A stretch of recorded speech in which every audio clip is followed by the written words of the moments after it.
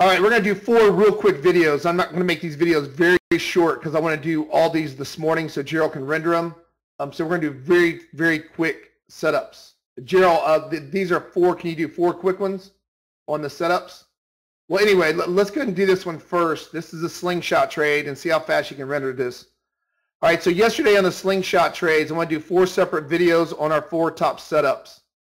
One of our top setups is a slingshot trade. We're looking for one right now. We had one this morning that just happened right before news. Let's go over this one. It happened all day yesterday. This is our 120 chart.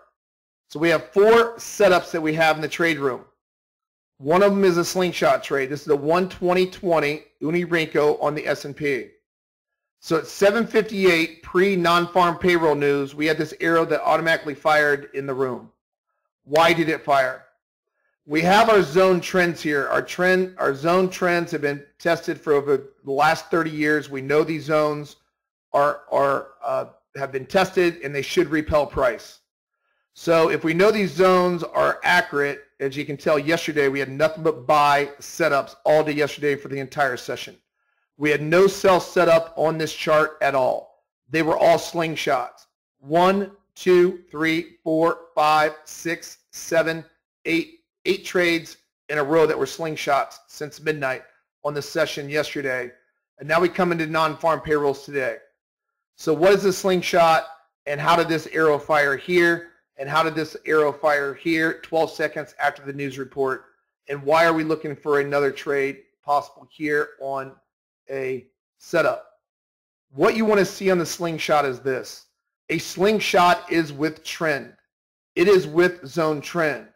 If zone trend is green, meaning this zone, right? These are zone dots. If zone trend is green, we're looking to buy slingshots. If zone trend is red, we're looking to sell slingshots. Well, there's 2 criteria that you need for slingshots. You got to stick with zone trend. So these arrows won't fire. You will not get an alarm on your speakers, which these alarms will sound. So alarm sounded on your speakers at 8:30:12 that you had a slingshot here if you had the slingshot parameter checked. So under the indicator, if you have this slingshot parameter checked right here, and these are unchecked, if you have those unchecked, it will only fire the arrow when a slingshot qualifies. Okay, I got these others in here right now. All right, so that being said, the slingshot will fire with this audible alert when these arrows fire automatically for you. So this morning at 7:58:11, this arrow fired automatically on the S&P at the high of the bar at 43.33 1/4, and it just fired right here at the high of this bar, which is 43.50, and we're as high as right now 57.5. Had a nice move already in the first 20 minutes of trading after the NQ on the slingshot. But why does the slingshot come up? A slingshot comes up because you're with zone trend. Trend is up. The key, we have 2 oscillators below, which I call signal lines. I have a thin signal line, which I call the small signal line, and I have a large signal line, which is this thicker line called the large signal line. So I got my small signal line, which is thin, my large signal line, which is thicker. For buys, it has to be green zone. My large signal line has to get below 20. It has to do that. I'm small signal line, sorry, the small one. The small signal line has to get below 20. Okay? Once it gets below 20, I need it to get back below my entry level. The entry level I have set, I have a bull and bear reading on my indicator and strategy. My bear reading is at 65, my bull reading is at 40. I have it set to go back up through 65 before that arrow will fire. If you notice, right when it went through 65, my slingshot fired. I got an audible alert on the speakers to go long the slingshot at that level. So the buy signal, it had to get below 20, back up through 65. This next slingshot, we have zones are green. This is right after news, non-farm payroll release. We had a red retracement. Okay, news comes out at 8:30. My small oscillator, which is my signal line, gets below 20, which it must. I have it set to get back above bear 65 for the push up. It got above a bear 65. Right there, the arrow fired automatically. You get an alarm system on your computer. That's your long. It's a beautiful long. The long right there was, like I said, plus or minus a couple ticks in that live long. Where's that arrow at? The high of that bar was 43.5, 43.75. Look how much it's pushing. It's almost 43.60. So just a beautiful long in this last slingshot right after news. All right, so that's a slingshot. Now on the strategy and the indicator, you can dictate where you want this entry to happen. You don't have to let it go back above bear 65. You can have it go below 20, and you can put it in to come back above bull, and the arrow will fire 2 bars earlier right here if you want to get a little bit earlier entry. I just like going above the bear for buys and below the bull for sells, so it doesn't give me a failure trade, because our failure trades require that, which I'll go over a video on the failure trade. I like it to go back above 65 at least, or above 80, so then I don't run myself running into a failure trade. I like confirmation. So if I look at today, we've had 2 qualified slingshots that worked out so well. It's 2 for 2 this morning. That one, it caught, and this one it caught on the 20. If I go to yesterday and I look at the entire session since midnight, we had a slingshot that happened right here at 4:16. Oscillator got below 20, back through my bear 65, arrow fired. If you look at the entire session, we had one that happened here at 9:51. We had one fired here. Small oscillator got below 20, back to my bear 65. Audible alert happened on your speakers, or my speakers. That would happen. Arrow fired, market explodes. If you look here, we had another slingshot that happened at 11:17. Market moved. Another one, market exploded off of this one, got below 20, back through my bear 65. Market exploded up to the upside. Another one, had another one here, 244, and then 1630. So yesterday, like I said, we had several of them in a row. It was a slingshot day. We never had one sell signal. 1, 2, 3, 4, 5, 6, 7 in a row. 8 for the close at last night's trading. Today we had 1, 2 in a row. This one is just really moving hard. If you look at the day before I shut this off, let's take a look. It's sort of mixed up between failures and slingshots. This day we've had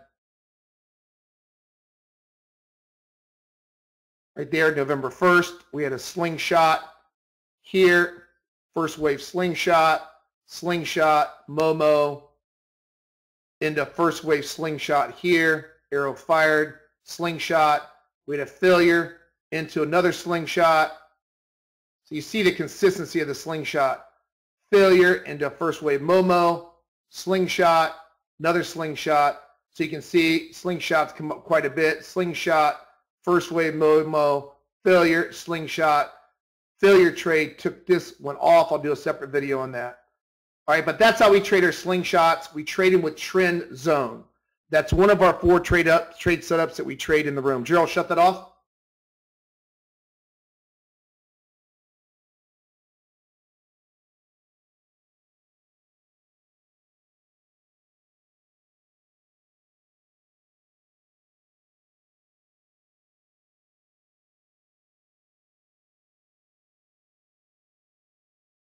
All right, so that's the slingshot trade. Let's go over the failure trade. I'll just combine this on one video for you so you understand every single one.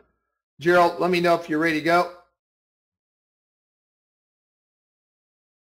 All right, so here's the second trade setup we have. So I love these 2 setups called the failure and the slingshot. So we know what the slingshot is. You can review that portion of the video that we just recorded. The failure trade is against trend. So this is against zone trend. So you can see the slingshots are with zone trend, right? And I show you how to do that. Review that portion of the video if you want to know how to do it. A failure requires this. A failure is against zone trend. So what happens to these zones when they fail? Well, a failed slingshot that does not qualify. So what happens if this failure comes down? I mean, this slingshot comes down, and it gets below 20, right? Looking for a buy, but it never gets above 65. You have a possible failure trade against zone trend. So these arrows will fire. So if you have the failure check marked on your strategy or your indicator or strategy, so let's say you just want the failures. You put that up if you want that by itself. I got all three showing right now. But the failure will fire if this happens. Buys, you need the large signal line, right? It has to get above 65. This is hard trading rules that we have in the room. Fixed trading rules. It has to get above 65. But then my small oscillator has to stay above bull of 40. If that happens and I'm against zone trend, a green arrow will fire on the failure trade, which it did this morning. I mean, this did right here. There's a big trade on the S&P. Market exploded. So if you look, that's a failure trade. This one didn't have as much movement, but it still qualified. You had the failure trade where you got the large oscillator got above 65. The small oscillator stayed above 40. Arrow fired there. So this is called a failure trade against trend. Failure trades will be against overall zone trend because slingshots that I just went over are with overall trend, right? Because a small oscillator got below 20 and got back below above my minimum bear 65. Well, what happens is if the small, you're looking for another slingshot here into the zone. But watch my small oscillator. It has to get below 20, which it did, but it never got back above my threshold of 65 bear. So what happens? You get a failure trade arrow that fired. Why? Because my large oscillator got below 40 now for sells. That's a requirement. Got below 40. And my small oscillator never got back above 65. So if you had that toggled in, you'll see these come up automatically on your speakers, the failure trade, and you get a big failure trade to the downside. All right, so that is your failure trades. All right, your failure trades are against zone trend. Now, this is what's called a failure trap. Now, this is a trade that I'd love to see. I went over this yesterday. You see this a lot in the NQ. So we got the slingshot trades I just went over. I got the failure trades. This is called a failure trap. What if you don't want to trade the failure trades? You're like, nah, I don't want to trade failure trades. I just want to trade slingshots and slingshots that are a failure trap. What a failure trap is when you're catching the rolling position traders with their buy stops and sell stops when there's a liquidity grab.